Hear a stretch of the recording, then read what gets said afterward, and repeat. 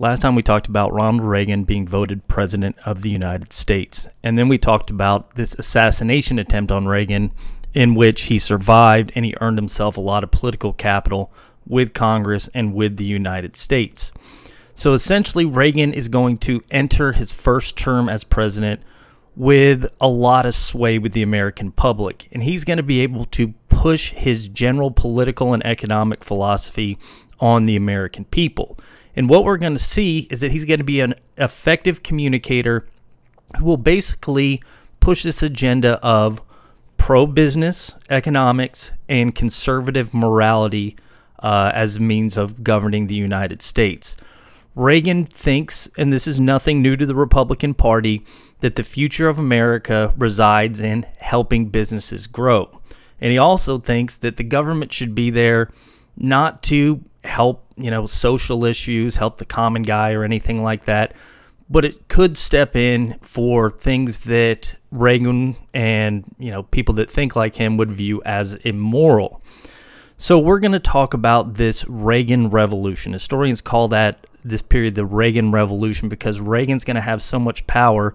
He's essentially going to drag the Republican Party along with him, and we'll actually see a lot of Democrats get rid of their government as the agency of change philosophy to an extent, and a lot of Democrats will vote for Reagan and vote with Reagan.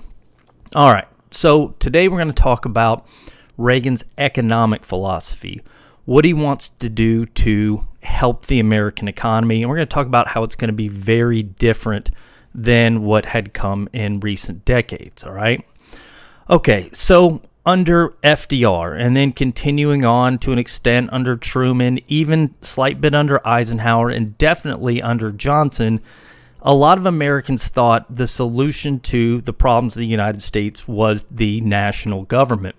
We saw Johnson in particular create all these new social programs, the Job Corps, Peace Corps. We saw Johnson with his Great Society trying to answer the problems of the United States with government intervention, more money towards education, that type of thing.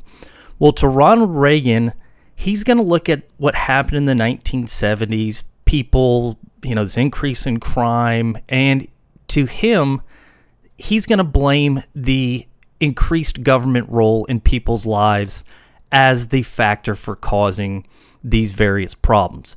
And to Ronald Reagan, his philosophy is going to be government is not the solution to the United States' problem. It is the problem. And that's actually a quote from him. Government is not the solution to our problems. It is the problem.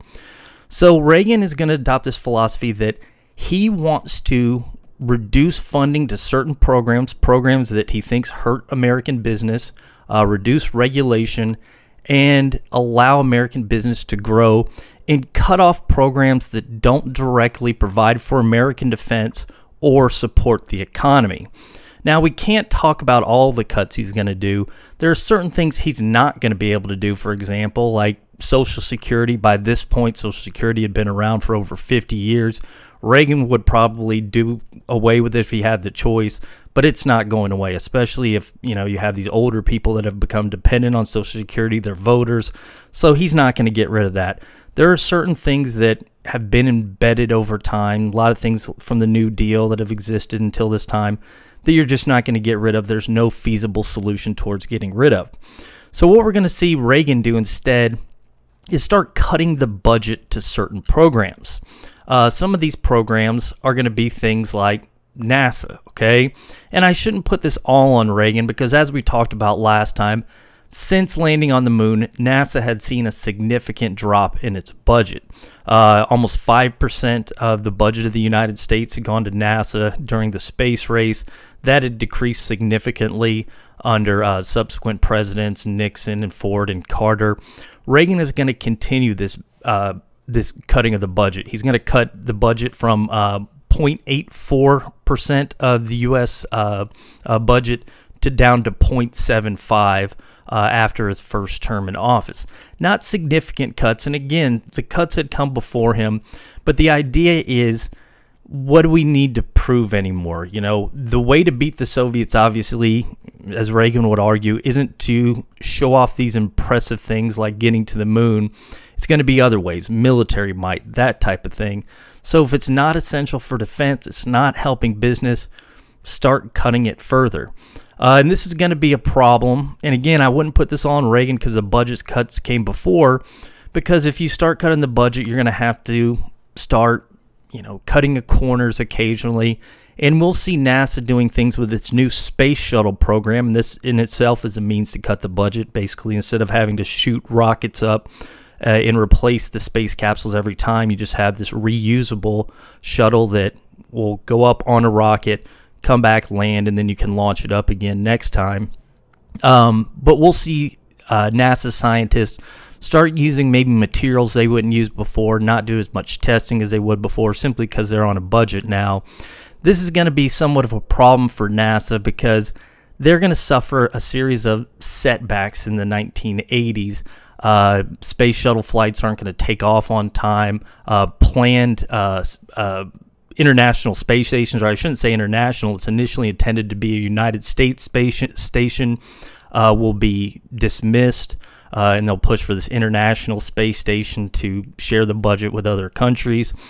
And we're going to see probably the biggest setback for NASA is going to come on January 28th, 1986. This is when one of the United States' few space shuttles, the Challenger, is going to launch. There's a failure of an O-ring, and the Challenger is going to explode. Now, this is only, I believe, 8 deaths. It's not something that's going to affect a lot of people directly, but this is, to a lot of people, emblematic of what's been happening to the United States. We had all these dreams of space flight. We had gotten to the moon. People are looking towards Mars. Now we got these budget cuts, and now look what's happened. Even our budget cut programs like these space shuttles are falling apart. So a lot of people are going to take this to heart. I mean, personally, one of the reasons I don't like teaching these classes that are close to modern times is because I remember some of this stuff. But I remember this when I was a kid coming home and, my mom's crying or whatever about this Space Challenger disaster. So this kind of stuff is going to hit the American public pretty hard, but this is what happens, again, when you cut programs. Again, not all on Reagan, because some of these cuts had happened before, but this is sort of this emblematic of this new U.S. attitude in the 1980s to reduce the budget. One way that Reagan will definitely reduce the budget is going to be in terms of environmental protection. So we talked previously about Clean Water Act, Clean Air Act, and we talked about Nixon creating the Environmental Protection Agency. And the Environmental Protection Agency, the EPA, would go around, make sure businesses aren't polluting, make sure, measure how much lead they're putting to the air, that type of thing, how much chemicals are being put into the water. Reagan is going to view the EPA as being overly bureaucratic, and he's not going to think it's completely evil or anything, but he thinks that it's hurting American business too much. So what Reagan is going to do is he's going to push through a significant cuts in the EPA. And he's going to consistently take these policy stances that are going to reduce environmental protections for the average Americans. Again, it's not because he hates the environment. He just thinks that it's hindering business growth, and the benefits of the EPA don't outweigh the economic problems that it creates. So this is going to end up creating problems in itself. I'm not going to give all the different examples in the way that this is going to cause problems. I'll just give one major one. This is going to be this Centralia, Pennsylvania. So Centralia, Pennsylvania is a small city in Pennsylvania. It's a coal mining city, and as a matter of fact, the town was built on a lot of old coal mines. Well, Centralia is going to face a problem around 1962. There's some debate about it, when there's going to be a fire, and the fire is going to spread to the mines below Centralia. Okay? Now, I don't know the science behind this. I thought fire required oxygen. I simply don't know how this works, but the fire is going to light the coal in these mines under Centralia on fire, and it's going to start burning in 1962, and it's going to continually to slow burn throughout the 1960s into the 1970s. Well, it starts turning into a problem at the end of the 1970s and the beginning of the 1980s because potholes start forming on the streets of Centralia, Pennsylvania. Not only that, people start getting their heads start swooning. It's obvious that they're getting carbon monoxide poisoning, and they're going to call on the EPA to come out and do these tests to see what's going on. Well, at this point, the EPA, its budgets have been cut. It's busy dealing with other things. They're not going to be able to immediately respond. Eventually, the people of Centralia will try to get in contact with the Reagan administration, and there's going to be this push to either put out the fire somehow. I don't know how you put out a fire in the mine. Scientists could figure that out. Either put out the fire in the mine or maybe buy out the homes and let the people move elsewhere. You know, the government can enact eminent domain, pay people for their homes, and then move them elsewhere. Well, the response from the Reagan administration is going to be, that's not our responsibility. Again, there is a constitutional argument for this. That they'll say the states are responsible. This is something that the national government isn't responsible for, so go somewhere else. Well, the people of Centralia are going to call the media. This is going to become a big issue in the media. There's going to be a lot of protests. Eventually, Congress, without Reagan's blessing, will push through an approval of something like $42 million to buy out the residents of Centralia, to move them out of this town, and they will move out. Centralia will essentially become abandoned at this point, but it takes this major fight with the Reagan administration to get this through. Again, this is an environmental issue, and this is something that, again, the Reagan administration doesn't really want to deal with. Now, there's this story, and I don't know if Reagan is being treated unfairly here, but Jimmy Carter, during the gas crisis that we talked about before, had installed solar panels on the top of the White House. You know, we need to reduce our dependency on foreign oil. One of the ways the United States can do that is by using clean energy, this type of thing. Well, Reagan, he gets renovations to the White House and completely removes the solar panels. Again, there may be some explanation for it, but a lot of people buy into the theory that he didn't see that as the future of the United States. The way Reagan sees things is that the U.S. should continue to rely on fossil fuels, and he's going to push for cutbacks in this clean energy. Again, maybe this helps out U.S. businesses. It's also would be an expense to push for these environmental for this clean energy. So Reagan definitely kind of wishy-washy on this environmentalism, and again, just on unnecessary to him national government programs as well. All right, so this is one attitude of this Reaganomics. Reaganomics is going to be what we call all these economic platforms of Reagan. Another sort of aspect of Reaganomics is going to be anti-unionism. All right, so unions have been obviously around for a long time, gained prominence in the late 1800s, and they'd had their successes and their failures since the late 1800s. As we mentioned, during Teddy Roosevelt, they'd become somewhat successful. They'd lost some of their success in the 1920s, regained it during the Great Depression. During the 1950s, a lot of these guys became associated with communists, lost some of their success. And then in the 1970s, unions are going to face further setbacks, as some people blame the economic crisis of the 1970s on unions. So the reason that companies are outsourcing is because unions are making too many demands. So by 1981, when Reagan gets into office, a lot of people are down on unions. Now, not the members of unions themselves, obviously, because they still see it as a way to get better benefits, but a lot of people are looking at them in this negative light. Step towards communism. These guys are asking too much. They're the reason that industry is leaving the United States. Well, Reagan is one of those. Basically, Reagan sees unions as hurting business, but he doesn't step in when private business has an issue with his union. That's not anything he's going to deal with, but he will step in his first year of the presidency in August 1981 when some government employees go on strike. So August 3rd, 1981, about 13,000 air traffic controllers went on strike. Now, traffic controllers are employees in the United States because they're part of the Federal Aviation Agency or Administration, Federal Aviation Administration. This had been formed when commercial aviation in the 1950s was getting big. You don't want planes crashing into each other, so the federal government felt it necessary to set up these air traffic controllers to make sure the air lanes were kept open. You don't want one plane crashing into another or anything like that. So the federal government employed these air traffic controllers. Well, in August 1981, 13,000 of these guys are going to decide to walk off because they want a $10,000 a year pay increase. So $10,000 a year, I think the average each of these guys are making is $20,000, $30,000, something like that. They want that a significant increase in $10,000. Now, they've got a lot of leverage because there's not a lot of air traffic controllers that don't work for the national government. I mean, it's a job that's pretty much exclusive to the national government. You don't have,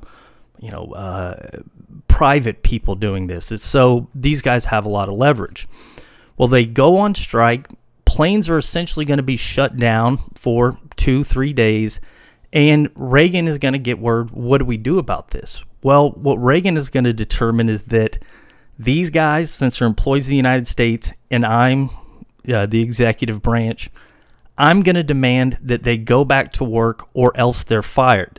And not just they're fired, but they're going to be banned from working for the United States government in the future. So they can no longer work as air traffic controllers unless they get back to work in 48 hours. So he says, you guys have to cross the line, go back to work, or else you're getting fired. We need these planes back up in the air.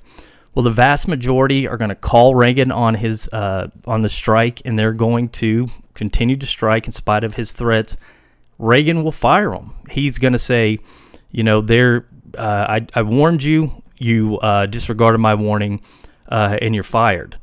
Now, through some of these Reagan's actions, we'll see some negative consequences come from them. There really isn't a negative consequence, at least not in the immediate future for this one. People fear that you're going to have this commercial traffic disrupted.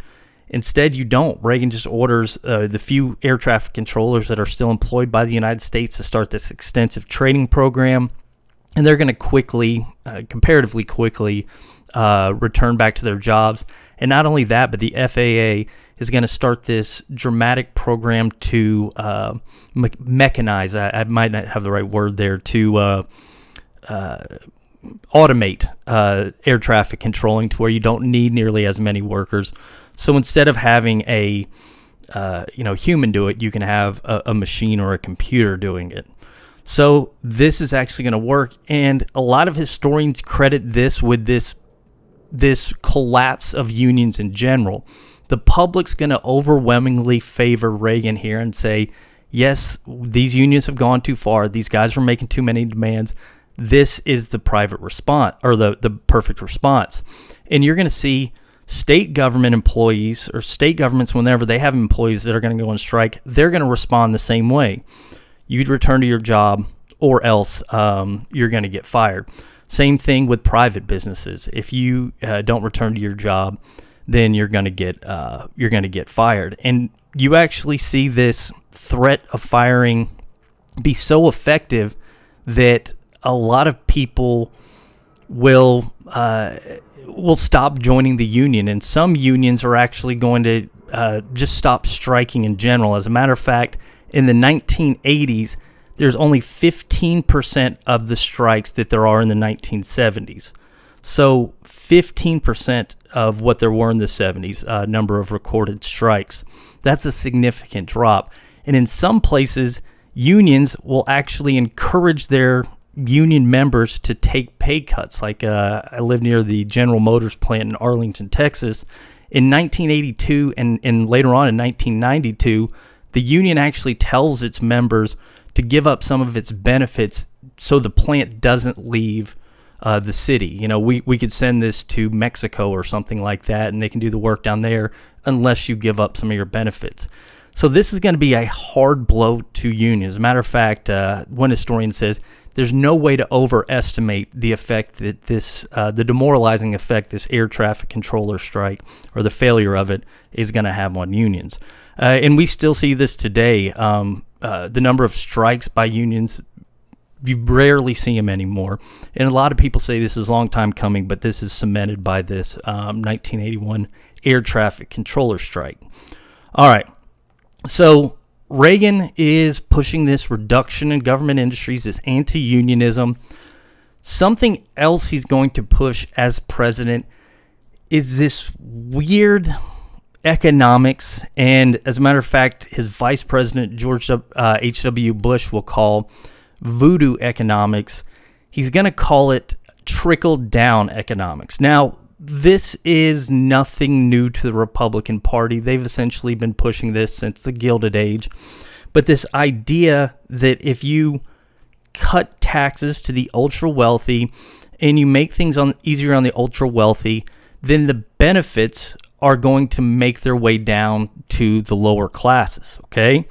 So if you have less taxes on the ultra-wealthy, they will then invest it. So a guy making $10 million, if you maybe before you're taxing him for $3 million, now let's only tax him for $1 million. What he's going to do with those $2 million is open a new factory and then hire 10 new workers. These 10 new workers will then, buy new stuff from the factory. The factory owner will then feed that money back to opening new buildings, things like that.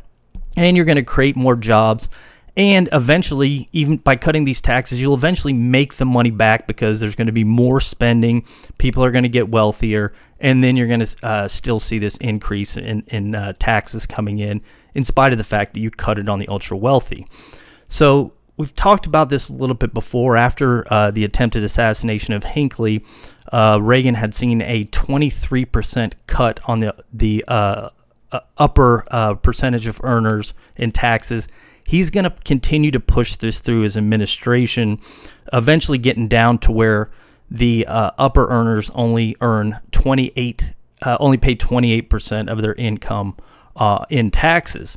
So if you compare this to what was going on during World War II, where the upper percentage of earners were paying 90%, or this chart even says over 90% of their income to the national government, this is a pretty significant drop. So down here, it gets all the way down to 28 during Reagan's administration. Now, does this work? Okay, most people would argue no. Well, actually, even before I get there, it's only going to be on the ultra wealthy earners. It's also going to be this corporate tax rate. So the United States, when it instituted its income tax, it also could take out taxes from corporations. But Reagan says, let's cut that as well, at least initially. He's kind of going back and forth with that. But let's cut this corporate tax rate. This will allow corporations to reinvest. So does this work? Well, a lot of people are going to argue no. And as we're going to see, there's going to be some of the wealthy, instead of reinvesting it, they'll start doing funny stuff with the extra money. But for Reagan, we'll see that at least for a time being, it seems like it's going to work. So just know that during his administration, he's going to start cutting taxes on the ultra wealthy to promote investment. Another aspect of Reagan's Reaganomics is something he's going to call deregulation. Again, nothing new. We saw this in the 1920s with Warren G. Harding and Calvin Coolidge.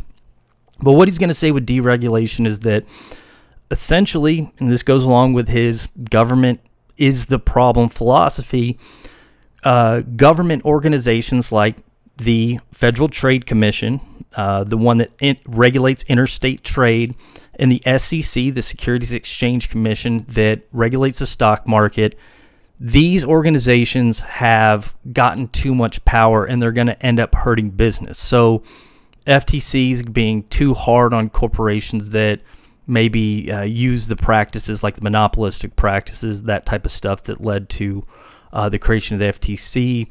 And the SEC, again, created after the 1929 stock market crash by FDR.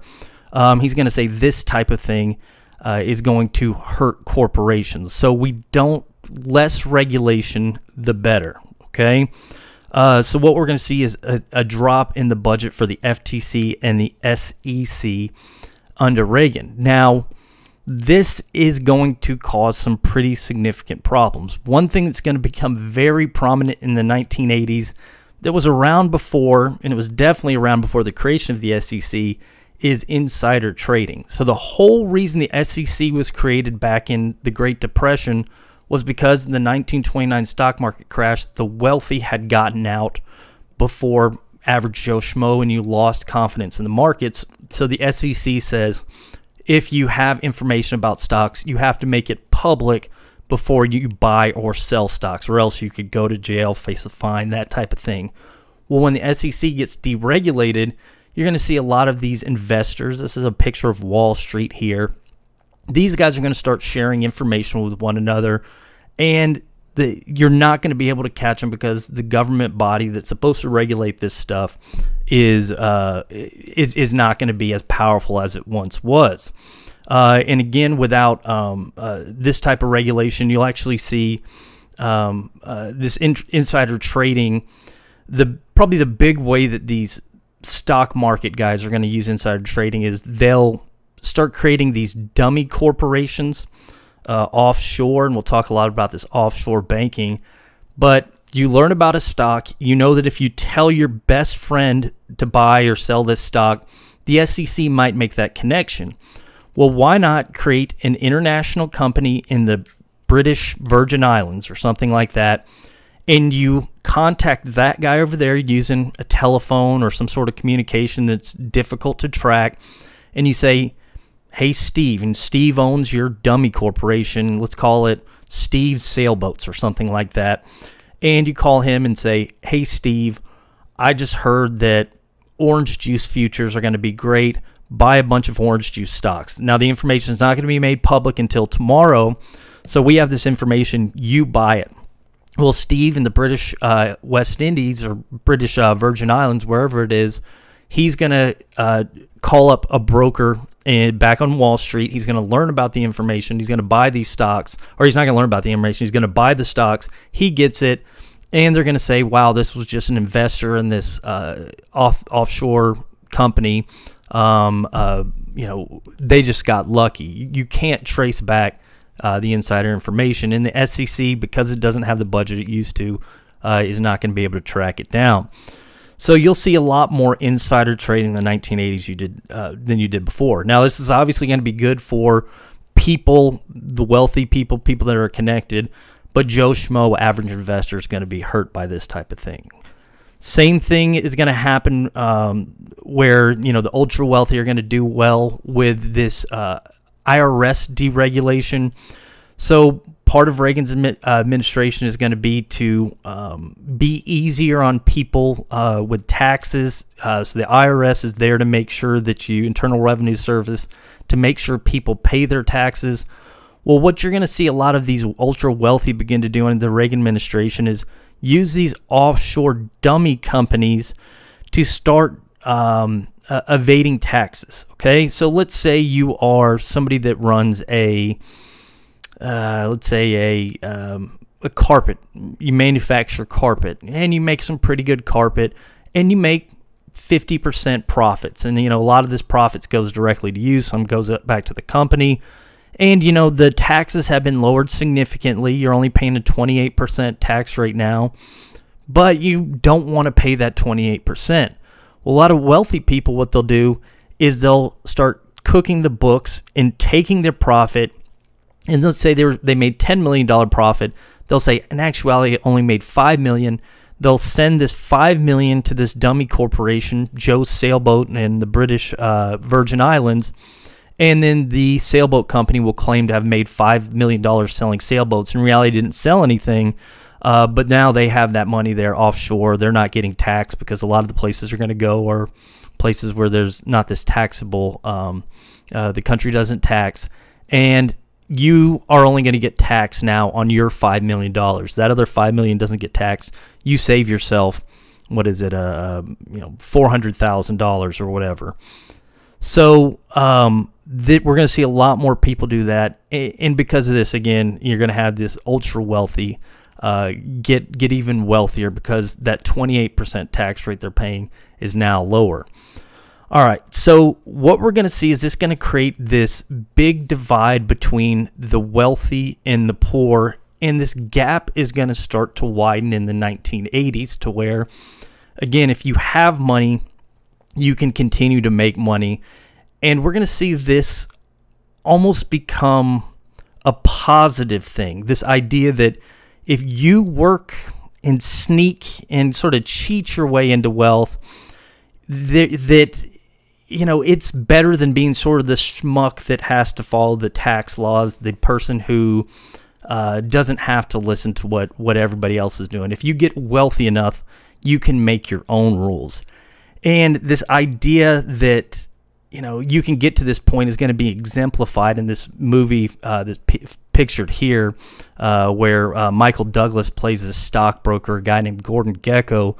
And in this movie, he uses these various schemes to make himself ultra wealthy, get around the government bureaucracy, evade taxes, manipulate the stock market to the point where he makes a lot of money. And at one point in the movie, he's going to say, greed is good. It's good to pursue this type of thing. It's actually, you know, it's what us humans are made for. It's the way things should be. We shouldn't be, you know, relying on the government, this bureaucracy. We should go out for ourselves, and we should make ourselves wealthier. Well, the guy that created this movie intended Gordon Gekko to be a villain, but because of this weird culture of greed in the 1980s, Gordon Gekko will actually be, you know, liked by a lot of people, and a lot of people use this as sort of this motto that you take whatever means you can to get wealthy. And if this means, you know, not paying taxes, breaking rules that others have to follow, that's not a bad thing. And so you'll see in the 1980s, a lot of people, particularly these young baby boomer generation, buy into this greed is good philosophy. Now, kind of sounds bad, and it's this individualistic approach to society. You know, take care of myself, forget about everybody else. Again, we talked about this the last lecture. If you're the parents of the greatest generation, you know, they have beating Nazis in Imperial Japan. They have surviving the Great Depression. They have, passing civil rights legislation.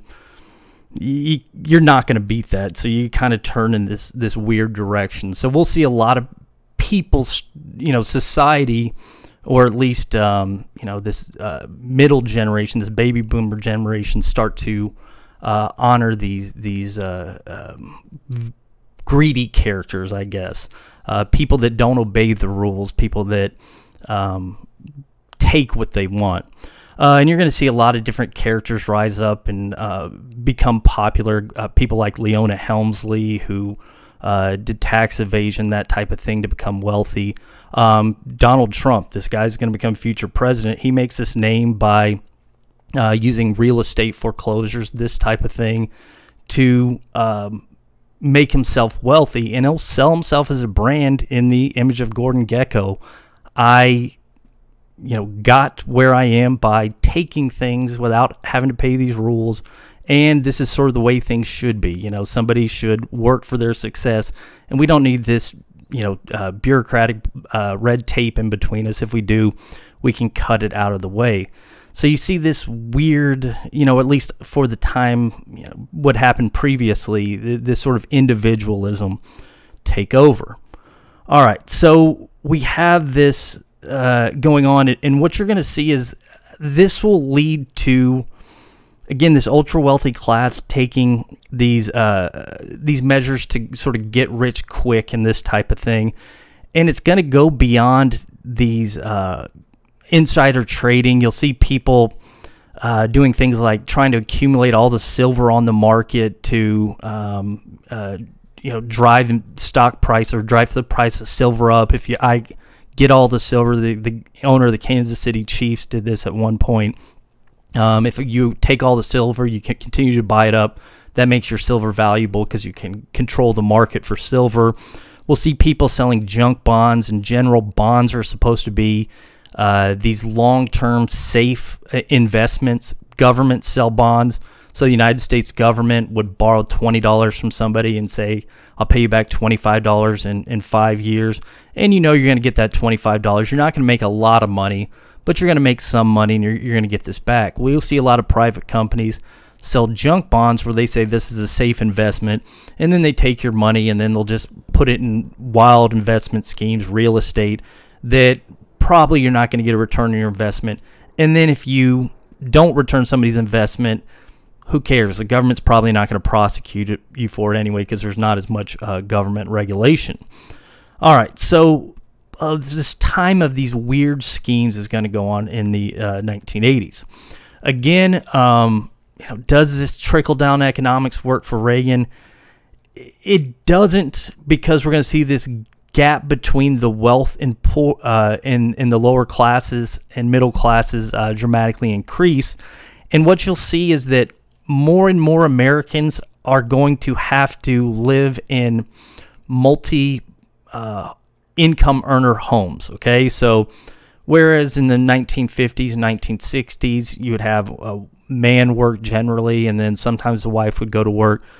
What happens in the 1980s is that you have more people, maybe their wages are going to go up a little bit, but the price of everything's going to go up alongside them. We talked about this a little bit in the 70s. It's going to continue into the 1980s, where you need more money to buy the same things that in the 1950s you could have gotten for the same amount of money. So whereas $10 in 1950 or 1960 could have gotten you 5 bananas, in 1980 it gets you 1 banana. So you need more money to come in to pay for all the bananas you want, I guess. It's probably a horrible example. But what will change is that these things are going to open up jobs, at least temporarily. In Reagan's first term, we'll see unemployment will increase substantially at first, but then it's going to start decreasing.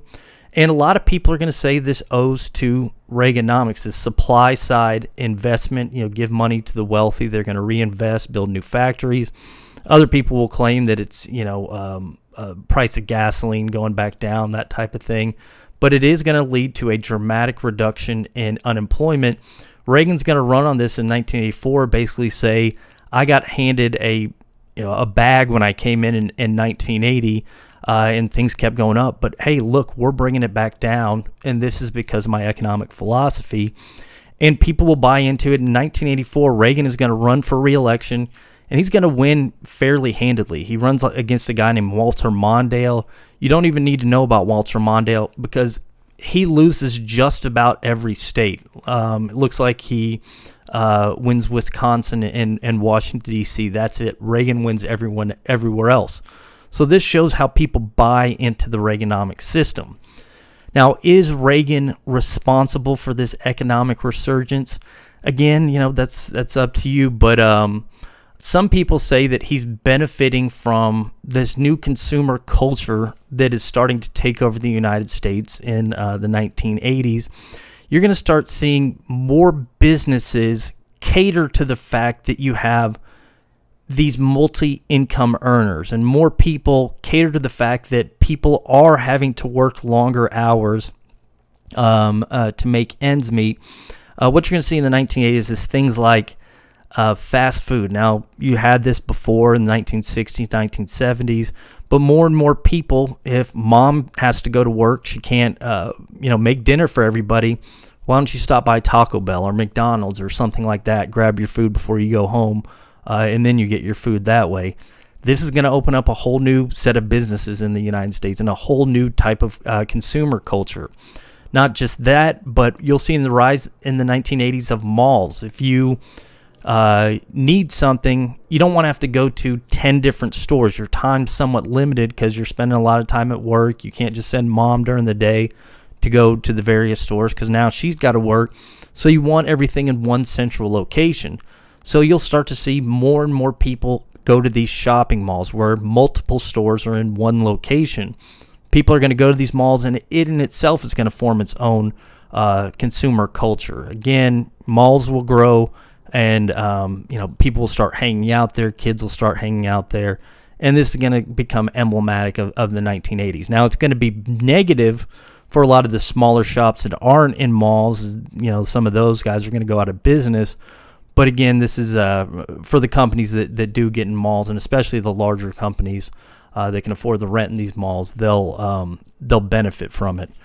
This is the only type of new marketing that we're going to see in the 1980s, or maybe not new, but becoming much bigger in the 1980s. Telemarketing. More and more people will start buying stuff over the phone. You're going to have things like home shopping networks pop up in the 1980s, where people, start. You see something on the television, you just call in and use your credit card to buy it. And credit cards, these things are going to be issued to more and more people during the 1980s, increasing this debt spending that people may not have done before. All right, so maybe Reagan is benefiting from this change in consumerism in the 1980s. He could also be benefiting from changes in technology, and these changes in technologies that are going to be born in the United States. So something happens that's not necessarily new. Since really World War II, especially the 1950s, you had companies like IBM using computers to solve mathematical problems and solve problems that humans might not necessarily be able to solve, or it would take them a lot of time to solve.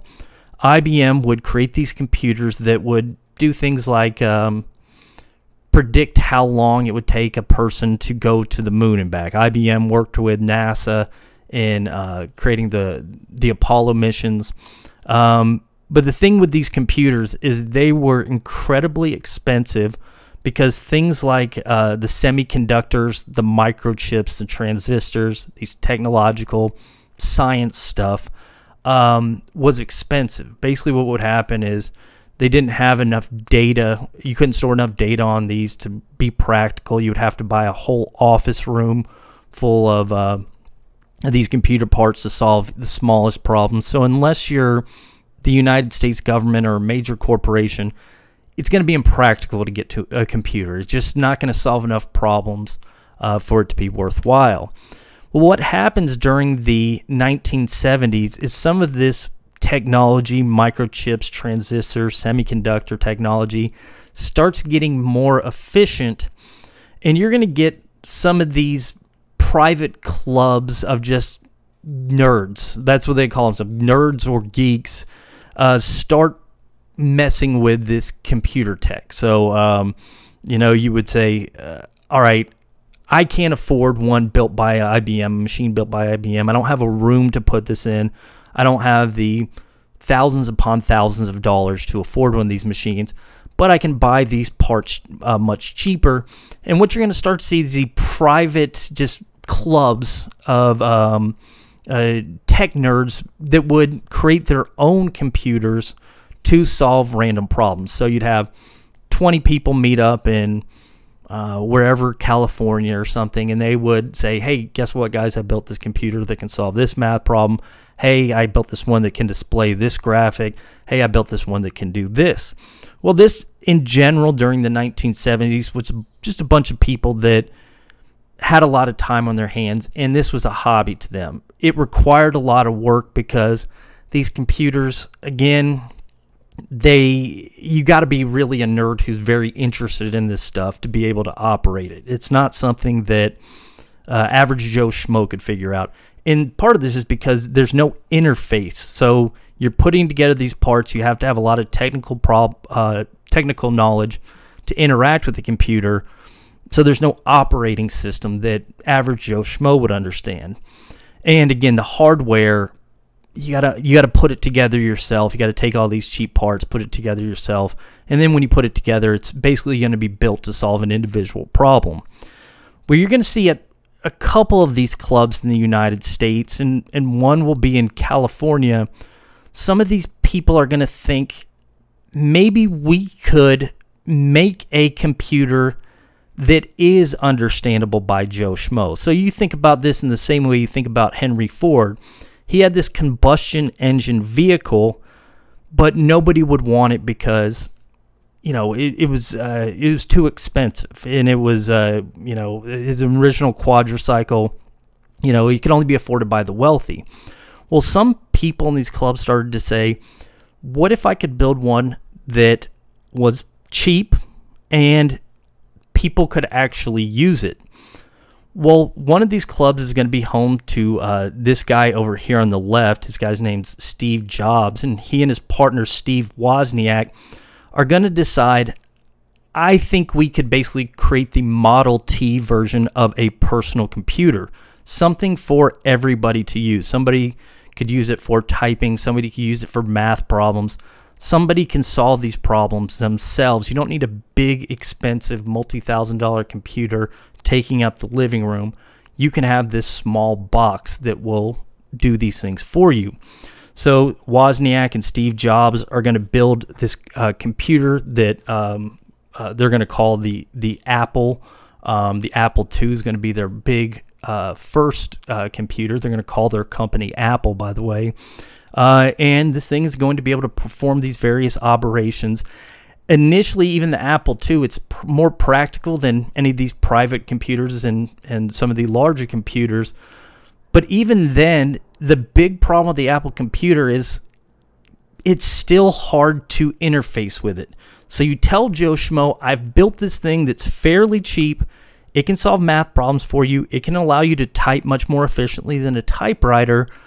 But the average Joe Schmo is going to look at it, well, how do I do that? How do I get it to do what you're doing? Well, you got to press, escape this. You got to press control this. You got to press whatever this. So they built this great machine, but they couldn't find a way to interact with it other than, nerds like them, okay?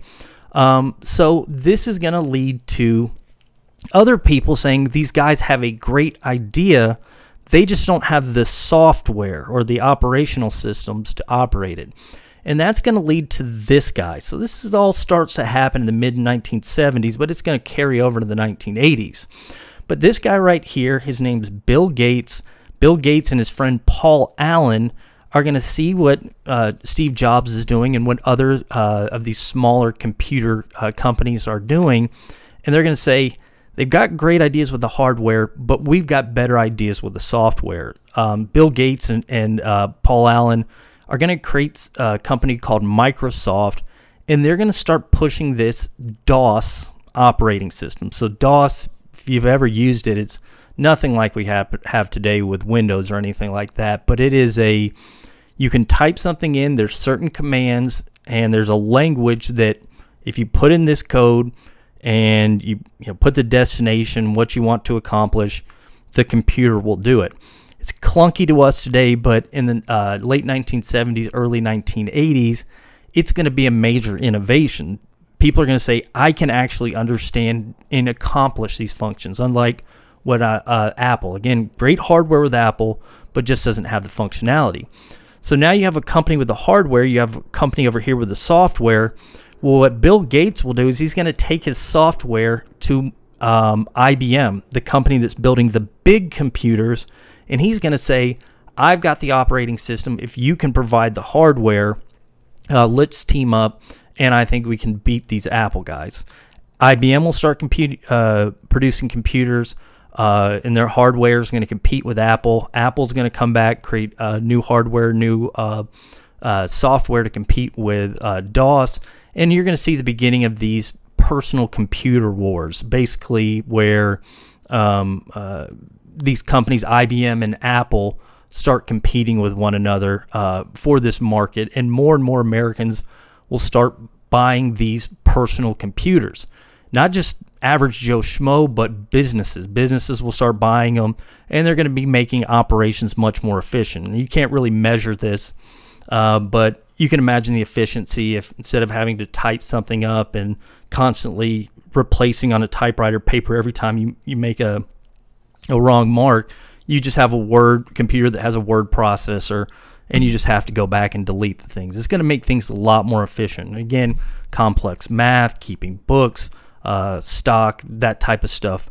It's going to be a lot more efficient on a personal computer. So Apple starts with it, IBM and Microsoft get involved on the other side. You're going to see other companies like Texas Instrument, Dell, Hewlett-Packard start getting into this PC industry. And the U.S. will become the leader in this PC industry. Other countries will start competing with the United States, but from then and really up until modern times, the U.S. is going to be at the head of the PC industry, and a lot of it's going to owe to these guys right here. All right, so while these guys are developing these things, they're going to continue to branch out both of their companies. Bill Gates, he's going to go on to create Windows. Most people these days are using Windows as their operating system, and this is going to become even more efficient. Windows is actually going to benefit because Steve Jobs continues to make new Apples. He makes this Macintosh computer, and he creates this mouse that allows you to move your icons over the screen much more efficiently. Well, you know, Microsoft and IBM see that. They're going to adopt the mouse, and this is going to make Windows successful.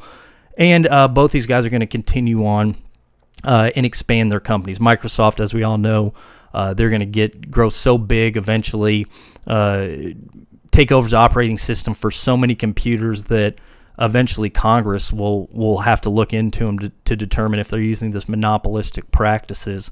Apple remains successful under Steve Jobs. He eventually gets tired of it after a while, and he goes on to form companies that use computers to create art.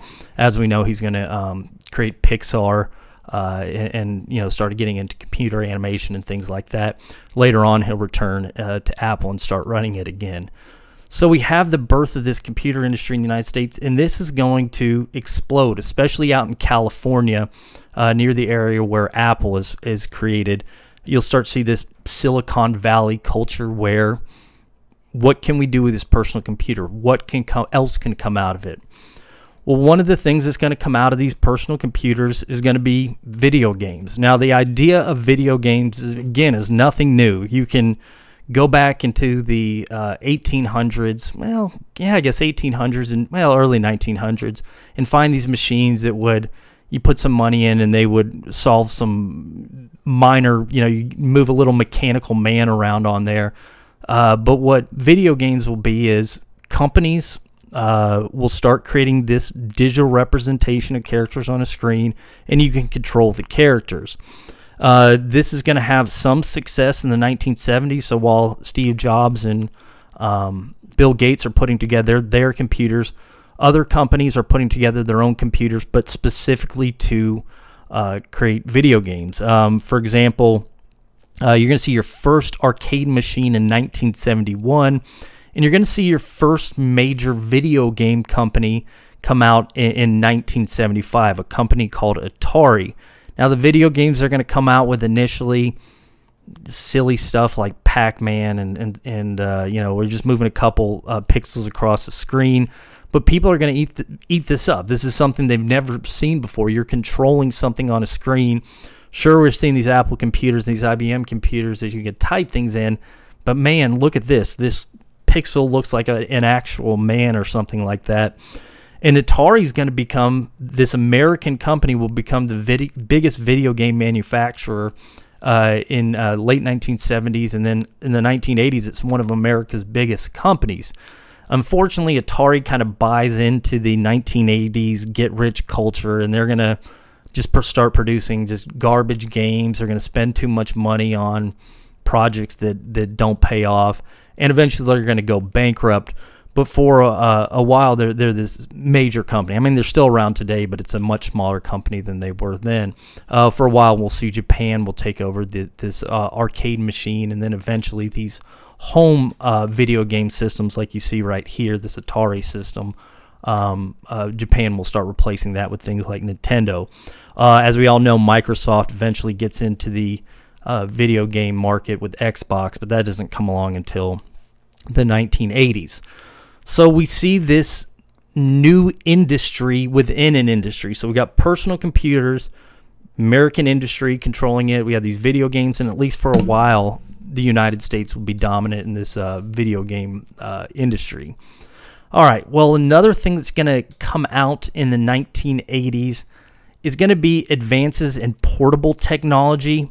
Now, we're not going to talk about some of this because some of it is going to come out of Japan. As we've talked about, Japan, post-World War II, industrializing, in particular some Japanese companies like Sony are going to develop things like the Walkman, these boom boxes that you can carry music from one place to another, so you don't have to be at home connected to your power. You can use this battery technology to listen to your music wherever you want.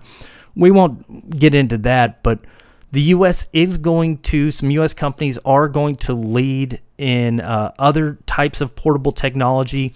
Particularly, we'll see this cellular telephones start coming out in the 1980s. They call them cellular telephones because you're first going to have them in your cars. Eventually, towards the end of the 1980s, you'll get these handsets you can make calls on. But what it is you have these cell towers, and whenever you drive into a cell, basically the range controlled by a tower, you can make a call. It will ping off the tower. It will send that message to the tower wherever the recipient is, and then they will receive the message. And this is very different than the landlines you had before. Now, in the 1980s, early 1990s, the cellular telephones are in their infancy. They're not going to get to the point where average Joe Schmo can afford them. But the U.S. is going to be at the forefront of that cellular technology, and we'll see, talk about later on how that's going to grow. One other sort of portable technology that the United States will advance with, sort of be at the forefront with, is this GPS technology.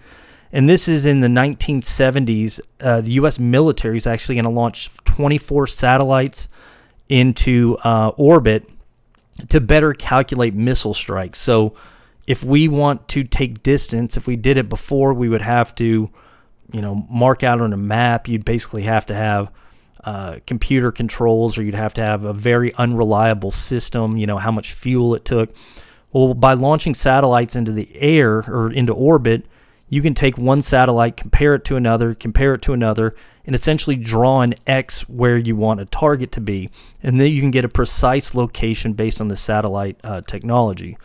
Well, what we're going to see is the United States will start, commercial industries will start using these satellites to calculate its own, for its own purposes. So the United States will be at the forefront of GPS technology. Another technology is going to come out at this time that's going to affect people, VCRs, but we'll wait to talk about those more next time.